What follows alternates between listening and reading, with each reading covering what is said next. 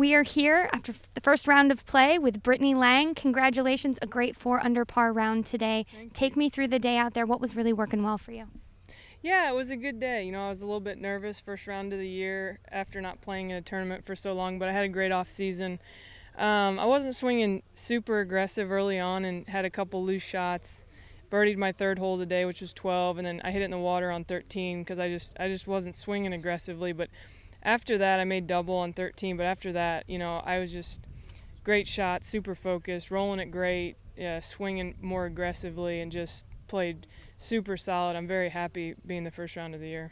Short off season for everyone, but probably particularly short for you getting ready for your wedding just a couple weeks ago. Yeah. Take us through that. How fun is it to now come off what was probably one of the greatest moments of your life?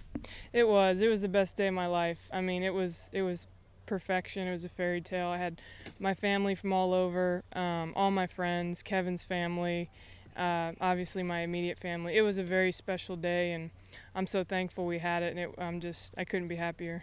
Now, I heard Kevin played in the Pro-Am yesterday. Did you get how did he fare out there? Kevin did great. He played really well. He had his music on, smoking his cigars, having a good time. He played with Natalie's husband, Catherine Hull's husband, and Dean from Pure Silk. So I know they had a good time. If you play with Kevin, don't have a good time, you have a problem because he's just a blast. I can totally understand that one from hanging out with him, walking and watching you play.